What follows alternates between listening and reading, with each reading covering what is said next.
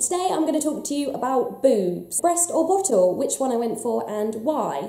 So I always wanted to breastfeed. I don't know why, I just kind of... Did my mum breastfeed me?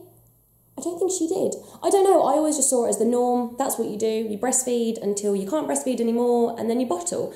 So that's what I did. I made the mistake of not reading up about it at all. I don't know, I was given the books and I just thought you put the baby on the boob, the baby drinks, you get the milk, that's it. So yeah, massive fails. I had no idea.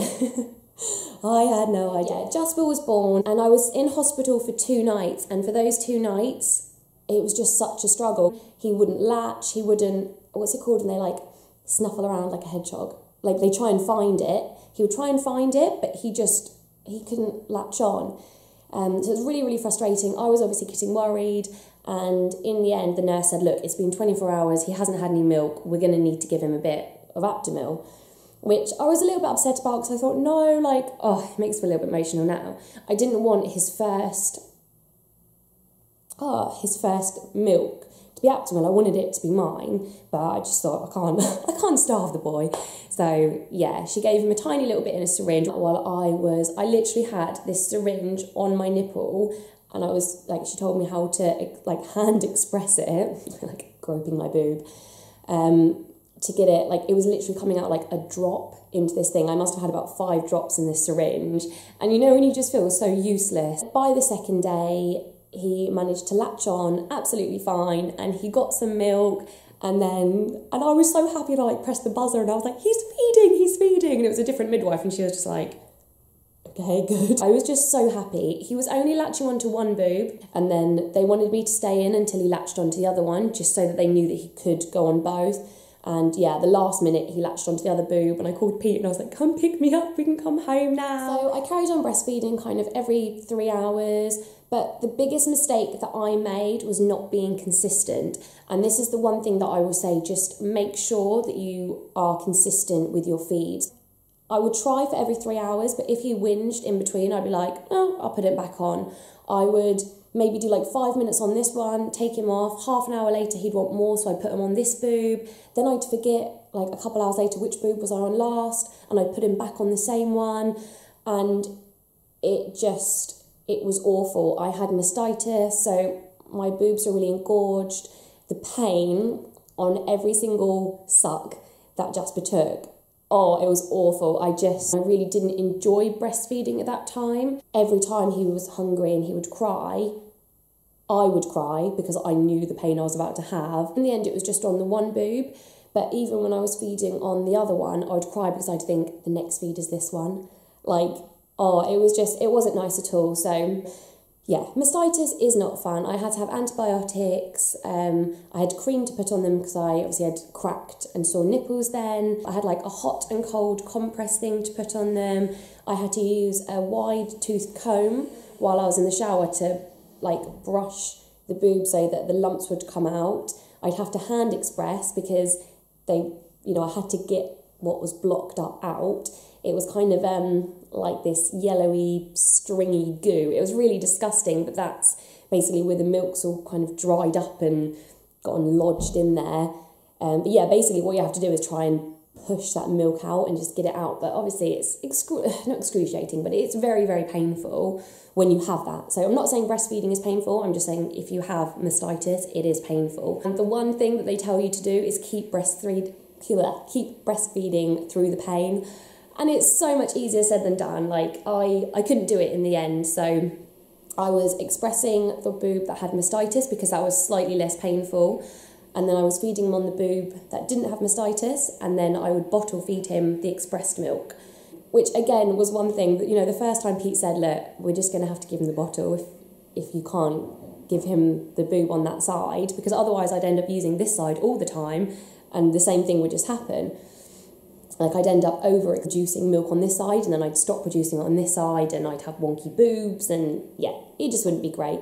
And the first time he gave him the bottle, I was just like, no, you can't do it. But as soon as it's done, you see that the baby then calms down. Jasper was absolutely fine. And then I was like, oh, actually, this is quite nice. I could go and have a bath while Pete feeds him. I think it's just that initial, like, someone else is doing it and they're having that bonding time and you kind of feel like they don't need you anymore. I think that's definitely how I felt. Yeah, the mastitis then went, but I was still getting the pains, and yeah, he wasn't getting enough milk from my feeds, and I was trying to express to kind of make the milk supply go up, and it wasn't happening, and it just, I don't know, it wasn't great. And then I don't think he was putting on much weight, and he was getting a little bit poorly with things, like he had conjunctivitis and he had a little infected fingernail and things like that. I think if he had a good amount of milk in him, he wouldn't have got sick and his immune system would be better, and that wasn't the case at all, but that's just what I thought. So in the end, the health visitor said to me, why don't you do a breastfeed in the morning and then straight after give him a little bottle feed, and then maybe do the same in the evening, so you're still doing all of your breastfeeds but you're just adding in a few little bottles just to top him up. And I gave him the bottle, he downed it, wouldn't go back on the boob. And it was one of those things, I was just like, oh no, what have I done? Like, I thought I'd ruined it all and I'd never breastfeed again, and I didn't. I haven't breastfed since. I've tried to put him on, not now, but like at that time, I tried to put him back on and he was just like, no, he didn't want it.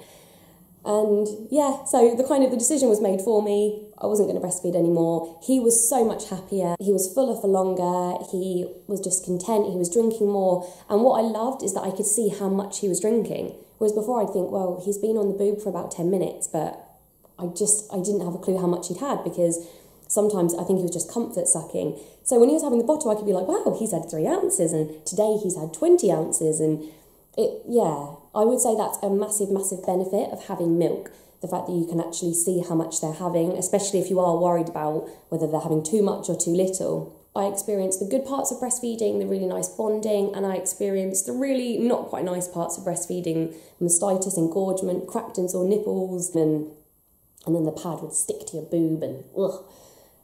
But I'm so glad that I did breastfeed. I got a good 2.5 months worth of it. And, I think even if you just do the first day, or, when your milk comes in, that first bit of colostrum, and then when your milk comes in, the first few bits of goodness. But again, Aptamil, it's got all of the goodness of breast milk. It's the closest thing to breast milk that there is. Or, I'm not sure about Cow&Gate and, is it Hip? I can't remember the other ones. I'm sure they're all absolutely amazing. I just went for Aptamil because it's what they used in the hospital. So it's the first thing he ever had, so I knew that he was okay with it. But yeah, I think whatever decision you make, there are pros and cons to both of them. But ultimately, it's whatever's best for you and the baby. When you watch those adverts on TV for Aptamil, and say like, doctors advise that breast milk is best, but if you don't breastfeed, then use Aptamil. And I just think that's so hard for people that can't breastfeed from the beginning, or, they're really against it, or just, I know people that their parents didn't breastfeed them and their grandparents didn't breastfeed their parents, so it's just not the norm for them. And I think it's not nice for those people to be told, well, breastfeeding is best. Even though it's so difficult. I know that it is best scientifically, but ultimately, if you're breastfeeding, you're in pain, your baby's not latching on, you're both getting stressed and upset, who's that best for? I think if you really want to go for your child's best interest and yours, you need to go for whatever makes you most comfortable.